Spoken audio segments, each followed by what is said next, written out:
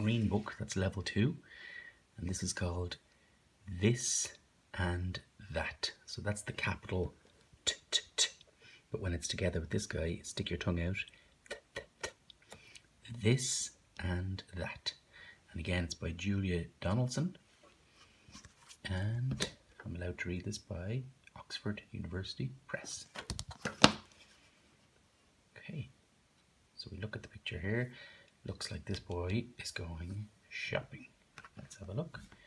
Now again, the usual, there are lots of little ideas here that you can play. And again in the back.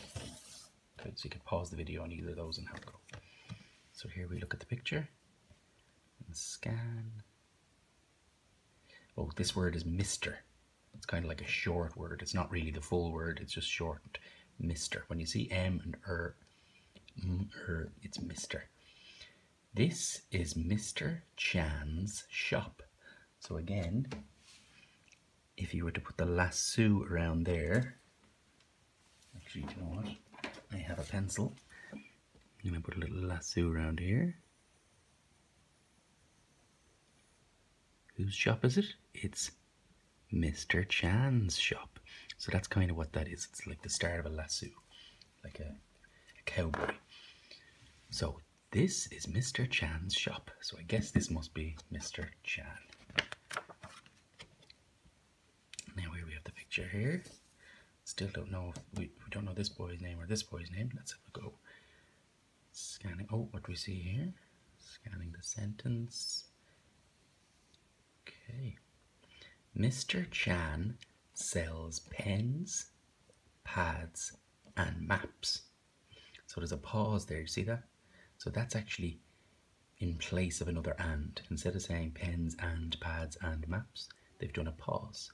Mr. Chan sells pens, pads, and maps. So if you have trouble reading the pens, just cover the S. Pen. Pens. Same for all the other ones, okay? So Mr. Chan sells pens, pads, and maps. So the little pause there with the comma. And what have we got here? Scan along. Tim is in Mr. Chan's shop.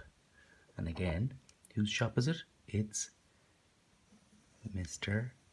Chan's shop. So this boy is called Tim. Tim is his name. Tim is in Mr. Chan's shop. So here we have Tim and here we have Mr. Chan. So try and remember those names. It makes it easier for you when you're reading your sentences. They might pop up again. Oh, and here's a speech bubble, so we know Tim is talking. He's asking a question. What do you think he might be asking about? What's he pointing at? He has some money. What do you think he wants to do? Can I have that pen? Can I have that pen? So he's asking, can he have the pen? So well, obviously he has to buy it and he has money in his hand. What does Mr. Chan say? Yes, Tim. Yes, Tim.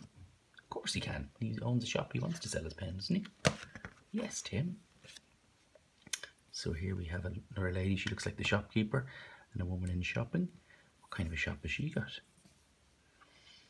Okay. Oh, this is Miss. Miss. Miss is another word like Mr. and Miss. So a man is always called Mr. Sometimes a woman is called Miss.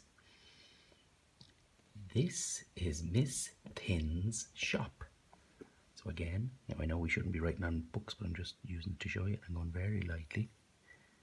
Whose shop is it? It's Miss Thin's shop. There aren't two Miss Thins. There isn't one Miss Thin here and another one here. There's just one Miss Thin. And the reason why we have this S is because it's her shop. It's Miss Thin's shop. Okay. Scan over here. Miss Thin sells eggs, nuts, and carrots. Now, if you were looking around the picture at the start there, you would have spotted eggs. Wonder, can I see nuts? Are these nuts? And then these are carrots. Eggs, nuts, and carrots. Again, if you have trouble with this at the end, just cover it over. Egg. The two g sounds the same. They say the same thing. It's not an egg. It's just an egg. Eggs. Okay. Just cover it over. And here again, carrot, carrot, carrots. Okay, so take your time, use your fingers. Now, off we go again. Oh, who's this guy? He's Tim, isn't he? And this is Miss Tin. So remember those names and they help you with your reading. Tim is in Miss Tin's shop. Whose shop? Miss Tin's shop. Tim is in Miss Tin's shop. So he's going around lots of different shops. I wonder what he wants to buy here. Maybe something here. Wonder. Now here we have. Oh, he's doing some talking because that's called a speech bubble. Speech means he's speaking. So it's coming out of his mouth. And then she's going to make a reply. So I wonder, is he asking a question? He is. Look, there's the question mark. Now I'll scan along. And I know I have to put on Tim's voice. Can I have some carrots? Can I have some carrots? Because I have to put on his voice because he's doing the talk. And now I have to put on Miss Tin's voice because she's doing the talk. Yes, Tim. Yes, Tim. Okay, so enjoy putting on a voice. Look, they sound silly, so what? It's a bit of fun, isn't it? Now we'll leave that there for part 1.